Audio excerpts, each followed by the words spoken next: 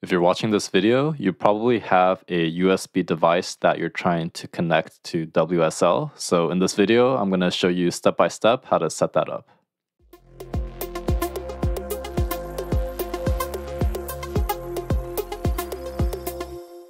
If you're new to my channel, I have a website at kevinwoodrobotics.com where I have a bunch of resources on robotics and computer vision. So check it out and subscribe to learn more.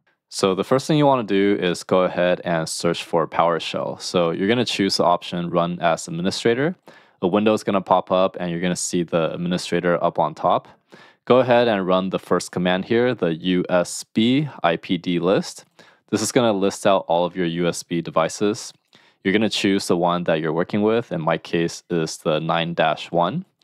You're going to go ahead and bind it using this command called the usbipd bind -- bus ID and then your ID number, in my case 9-1.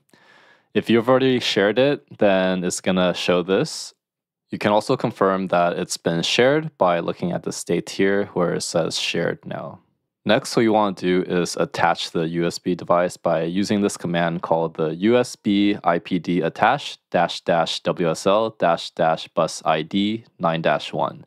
So one thing to note is that if you actually do this before opening Ubuntu, you're going to see this error here that says usbipd error, there is no WSL2 distribution running. Keep a command prompt to a WSL2 distribution open to leave it running.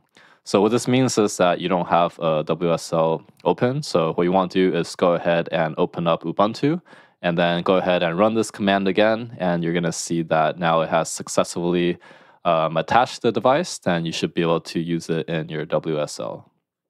Now, when you're all done, you could go ahead and run this command here, usbipd detach -- bus ID 9-1, or you could just go ahead and disconnect your USB device. Okay, so if you found this video helpful, give a like and subscribe, and I'll see you in the next one.